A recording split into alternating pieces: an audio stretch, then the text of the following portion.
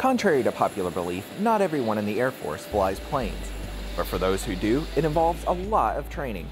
And for flight crew assigned to the KC-10, one of their training stops is at Joint Base McGuire-Dix Lakehurst. Some of them come in and don't know anything about the KC-10, and we start them off in basic qualification training to learn how to fly the KC-10. Other folks will come in with a fully qualified skill set, and we will provide them with refresher training, usually on a quarterly basis. Due to cost and safety, training is accomplished in simulators that are almost complete mock-ups of a KC-10. The simulators are full motion simulators. We have two, and they will learn everything from inspections to prepare the airplane for flight, takeoff and landing procedures with engines out, all the kinds of malfunctions that you can imagine. The skills learned during this training and others like it ensure aircrew can answer knowledgeably when asked, "What plane do you fly?"